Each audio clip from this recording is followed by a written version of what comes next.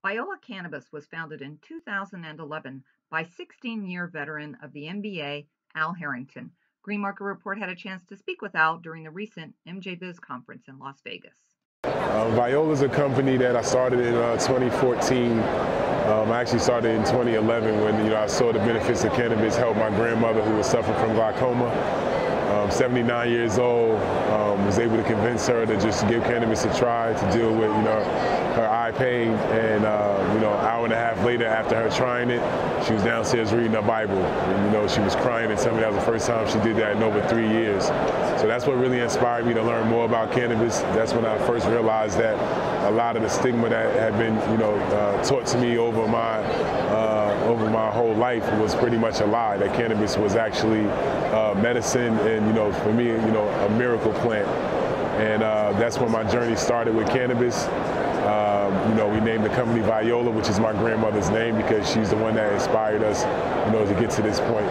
Viola just opened its first medical marijuana dispensary in Detroit, Michigan. Michigan has been a big challenge for us, to be honest. We identified the Michigan market about 3.5, 4 years ago now.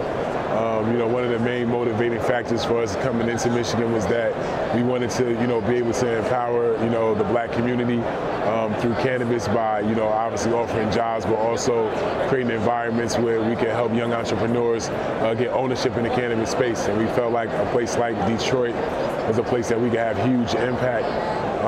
When we first got there, we got derailed. We had a raid by the police back in 2018. And it really set us back, and it was a situation where obviously we were in the right. We had our day in court, and the police was wrong for what they did, but it definitely put us in a spot where it was kind of, do we want to keep doing this or do we want to leave? But we decided to stick with our guns. We felt like this market was very important to what we believe in and the people that we could actually affect and help through this plant. And I'm proud to say that we was able to open up our retail location about 2 weeks ago. Right now we are a medicinal dispensary because the city of Detroit decided to opt out of recreational use its first time around. Don't understand really why they did it, but I figure they will fix it pretty soon. Detroit's a market, especially with the fact that it's thriving and more business and more things are coming there. I think that they can benefit from having a recreational play in a city that's as big as Detroit, where obviously with tax money and different things like that can do a lot of good in the community and just through the city of Detroit.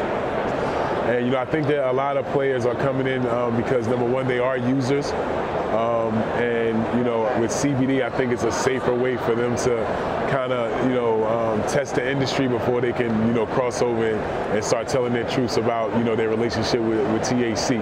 So the one thing I always try to encourage with these athletes is if you don't have a McDonald's contract that may be voided because you talk about the benefits that you benefited from cannabis, tell your story, man up.